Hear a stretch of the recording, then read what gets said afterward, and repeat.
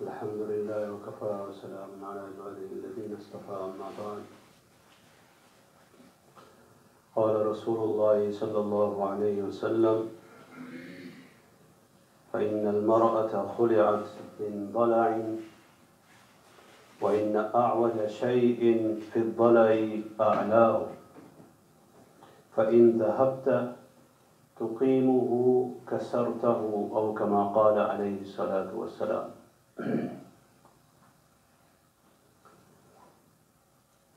Last week I mentioned that inshallah I will be relating the topic or regarding the respect and the rights of the wife through a hadith of Rasulullah sallallahu alaihi wasallam. This hadith which I just read, it has great wisdom within it, and it's very important that we understand this hadith and the meaning of the hadith, what Rasulullah sallallahu alaihi wasallam is explaining to us. And the reality is that if the husbands were able to understand the depth of this saying of Rasulullah sallallahu alaihi wasallam, and that could be the life-changing, a turning point within the families, and specifically in those relationships or between the husband and wife where there is problems and difficulties, endless problems, endless difficulties. Rasulullah sallallahu alaihi wasallam in this hadith has gave an excellent example and a comparison. Such a comparison which cannot be found anywhere else. Rasulullah sallallahu alaihi wasallam says that women are created from a rib, gala, rib, pasli, Urdu is called pasli, a rib. Some commentators, the muhaddiseen, have interpreted this hadith in the sense of saying that because after creating Hazrat Adam alayhi salam, Allah subhanahu wa ta'ala then created Hazrat Hawa alayhi salam from the rib of Hazrat Adam alayhi salam. Some commentators and some muhaddiseen have interpreted this hadith of Rasulullah sallallahu alaihi wasallam and given a deeper meaning towards it.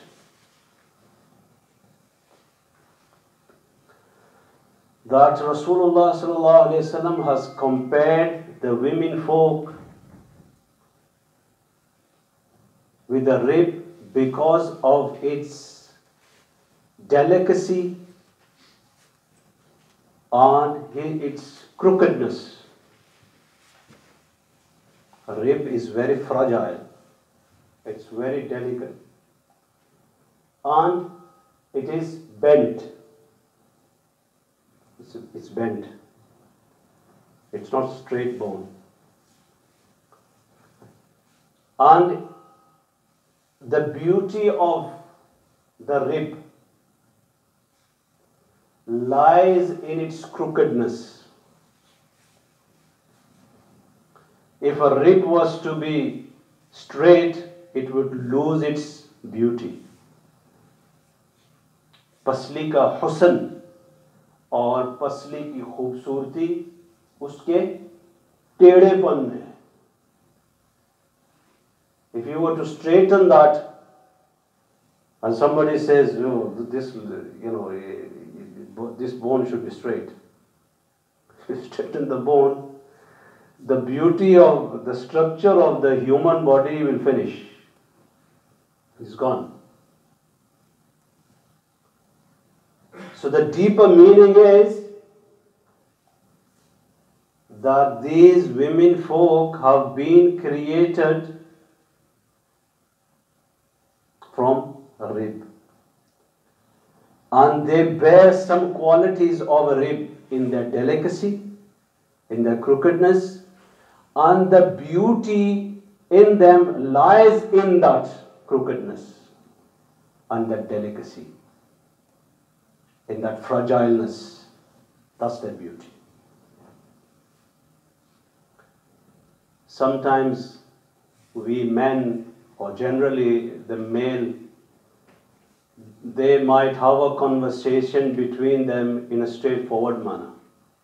But the same conversation, when it goes into the women folk or the female section, it sometimes gets really complicated.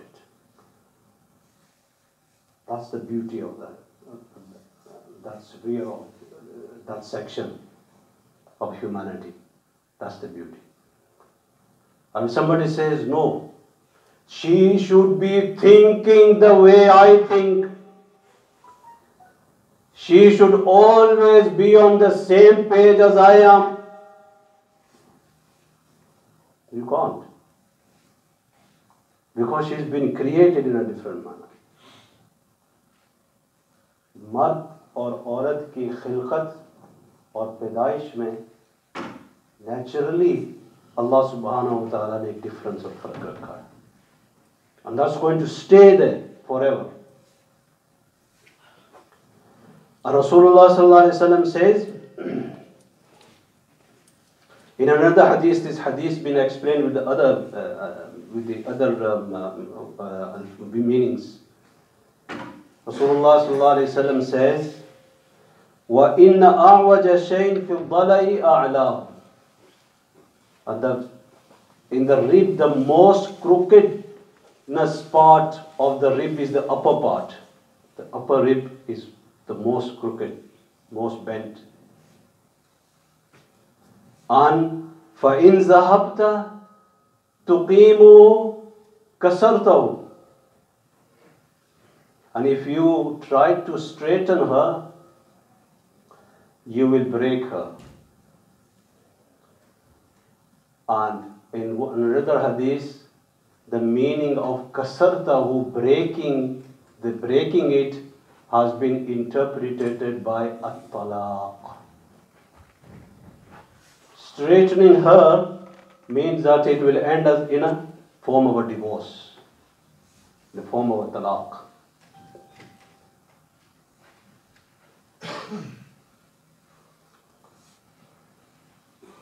In my small part of my life's experience, I have come across so many cases where it's ended up in a divorce. The relationship has ended up in a divorce. Not because something major has happened. Minor, petty things have led to a relationship ending up in a divorce. And then culturally, it's not the couple who's divorced. There's a huge split between the families. And if both families are outside families, then obviously they might not ever see each other again. But if they are close families, you can see the disaster that happens. We've seen people that, even people have then passed away from the families from one side or the other side, and still these families are not being able to get together. कितना नुकसान हो जाता है. And what happened? Because these two petty reasons, lack of education, not understanding the hadith of Rasulullah sallallahu alaihi wasallam in regards to the marriage, not understanding the Quran, it all comes down to lack of knowledge. Somebody told me, a scholar told me that in Malaysia, when a couple intend to get married or the families intend to get two people together and have them married together, the masjids over there or the scholars or the learned people have devised a course, a short course, which is a separate course for the bride and it's a separate course for the groom. दोनों का अलग अलग course है. I don't know what the duration of the course is, maybe some weeks or I don't know, might be weeks or maybe a couple of months or so. And it is compulsory within the system of Islamic system of all the masjids unity that both the bride and the groom must go through this course and pass the course and obtain the certificate. Once they've obtained the certificate that they've done this course, only then any masjid or any madrasa or any scholar will perform the nikah. You have to show the certificate. Course kiya? Okay, that's signed by a valid masjid or an institution. It's okay, that's fine. Now you can perform your nikah. And in that course, I've tried to get hold of the course, but I haven't been successful in that. In that course, the bride is then educated and shown what the objectives are of a marriage. शादी का मकसद क्या है? Husband की respect क्या है? In-laws की respect क्या है? Brothers-in-law, who is brother-in-law? How is he related to you? Scenarios, different scenarios, what would happen and what could go wrong. Then I think they are educated about the talaq masail. Sometimes talaq happens, people don't know their masla. They don't know the ruling. I've come across my experience, I just earlier said,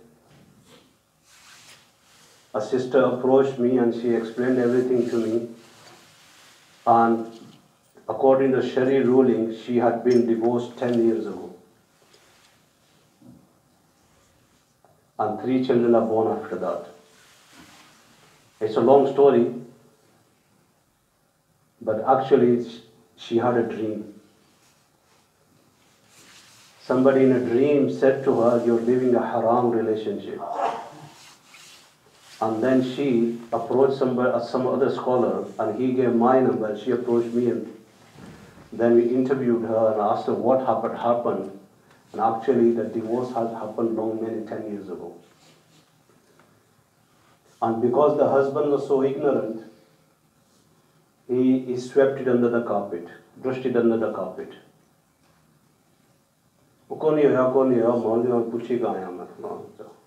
Things like that. Because he knew the consequences.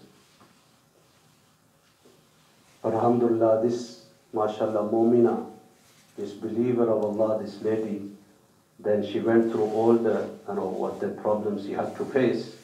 It was very difficult for her, but she said, okay, I want to live a halal life, I don't want to live in haram. What's the point of getting marriage is for living halal life, and this is a haram, what's the point of me living like this? Allah gave a steadfastness and she stood up for the Sharia Masla. That's not my point. My point is that, this is all lack of education. Brothers here, some responsible brothers were saying that we want to have this kind of, some kind of educational system in place where we can educate our brothers and sisters, from our community here in Sheffield, and maybe use the Makki Masjid as a place where as a means that we can educate people and go into more details. You have been listening to my lectures since now, maybe it's been like maybe 2 months now I've been going on and on. And still hasn't finished. I can still go on. I intend to come to a conclusion today.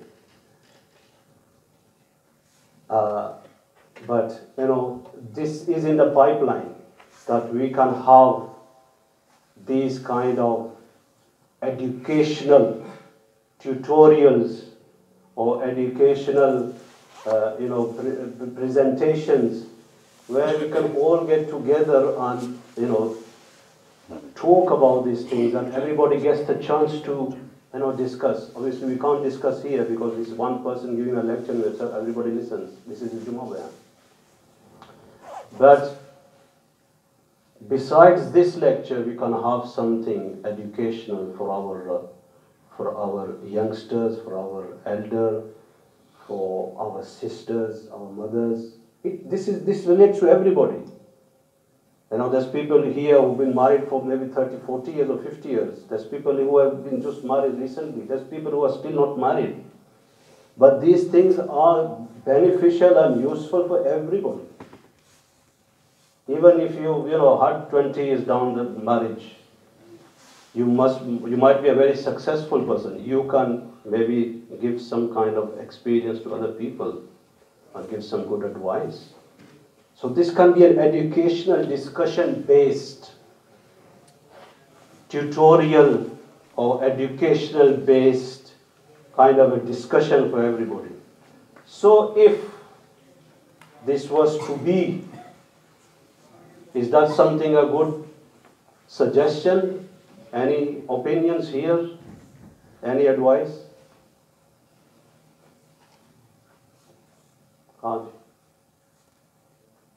Any suggestions?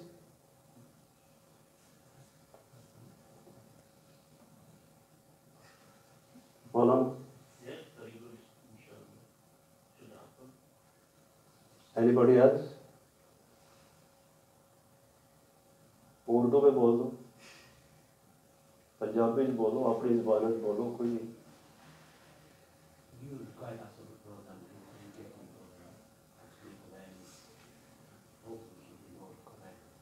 There's no doubt about it that it is beneficial. There's so many things.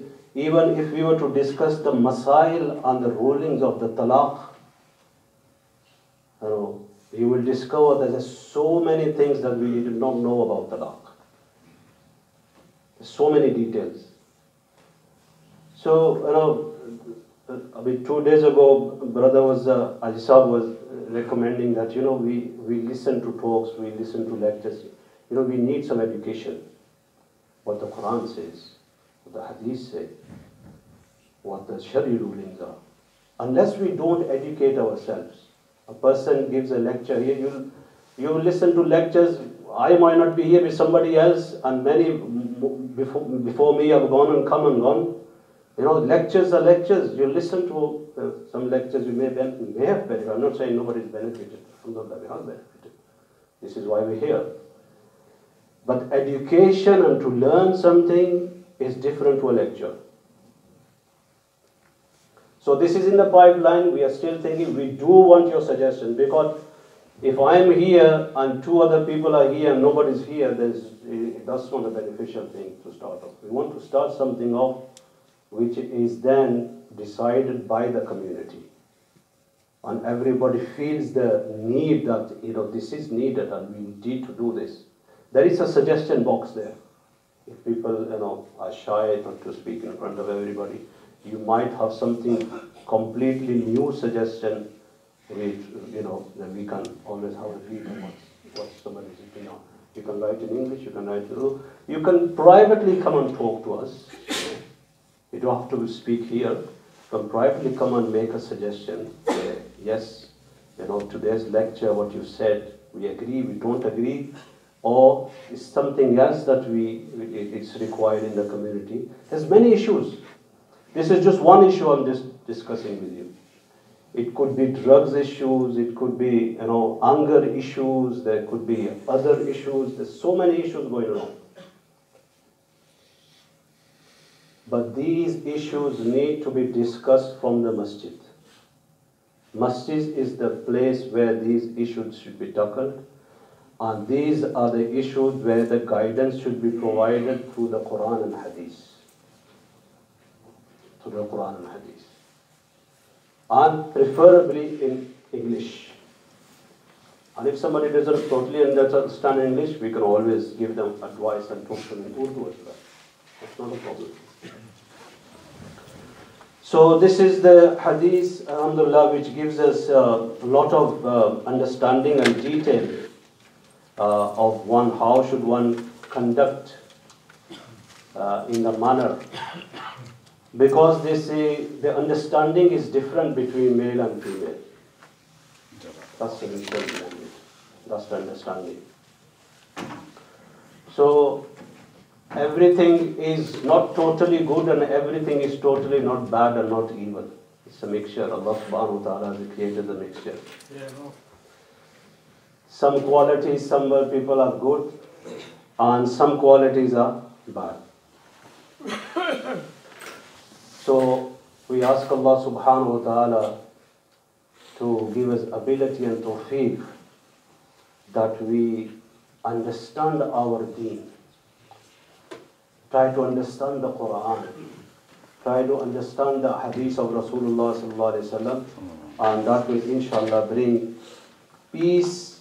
That will inshallah bring tranquility in our lives and the lives of many who come in contact with us on a daily basis.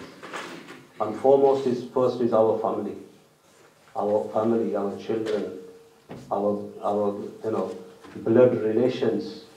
These are the people who benefit. And then many other people who come in contact with us.